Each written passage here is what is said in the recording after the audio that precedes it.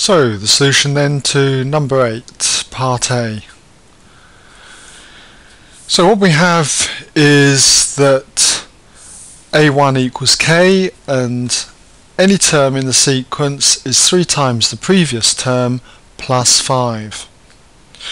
So for part A we've got to figure out what the second term is in terms of K, A2 in other words. So to get A2, what I'm doing is setting the value of n equal to 1. So A1 plus 1 is the second term in the sequence A2, and it equals 3 times A1 plus 5. But we know that A1 is K, so therefore A2 will be 3 times K plus 5. Alright? Okay, so that is the second term in the sequence. For part B,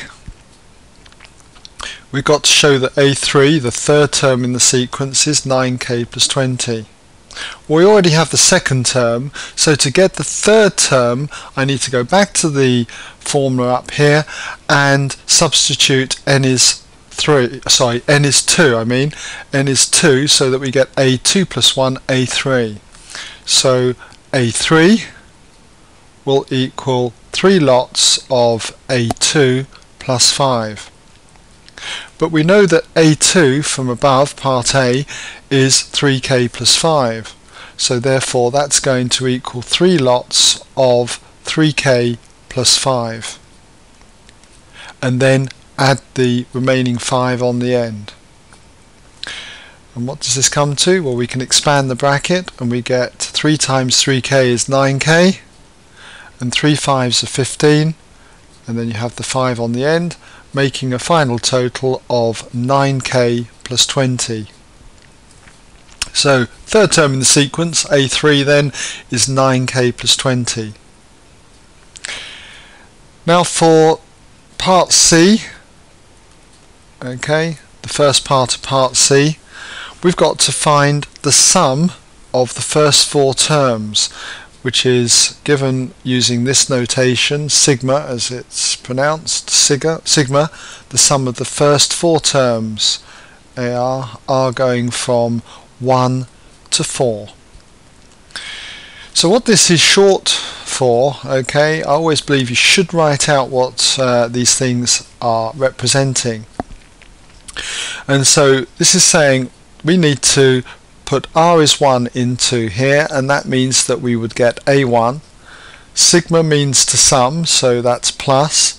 Then r would be equal to 2, so that would be A2.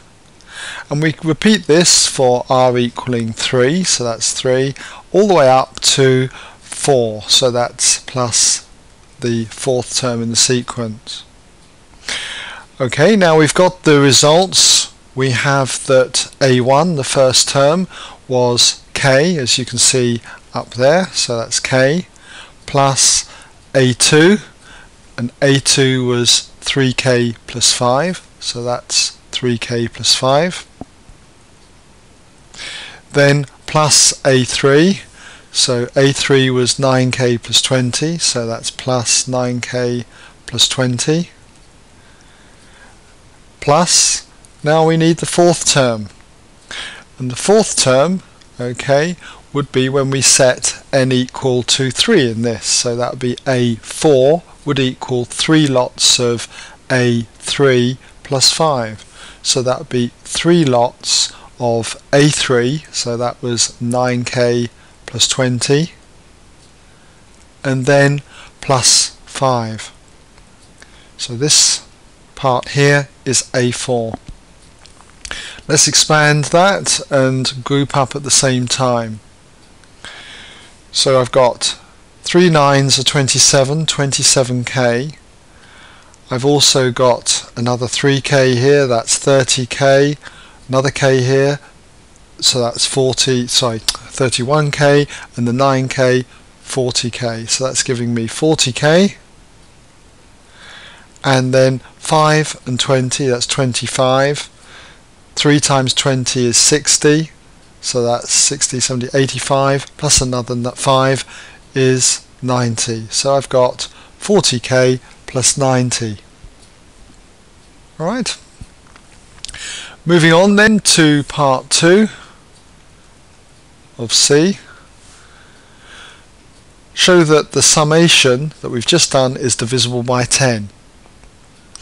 Okay, so we have that the summation are going from 1 to 4 of AR is equal to 40k plus 90. Now if it's divisible by 10, that means that 10 ought to be a factor of these two terms. Well, I can factorize this by noting that 10 does go into 40k plus 90 by pulling a 10 out. So I have 10 times 4k would give 40k, and 10 times 9 would give 90. So basically, since 10 is a factor, okay, then what can we say? Then this summation is divisible by 10. Then let's just put that in. Then R going from 1 to 4 of AR is divisible by 10. And there you have it. Okay, divisible by 10.